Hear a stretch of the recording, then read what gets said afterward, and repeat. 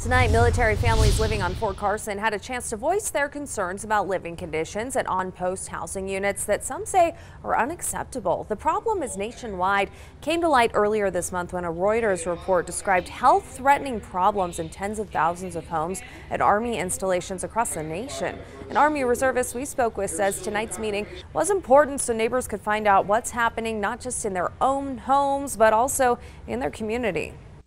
I never thought to hear about other families dealing with mice and snakes and rats. I can't even imagine living in those conditions.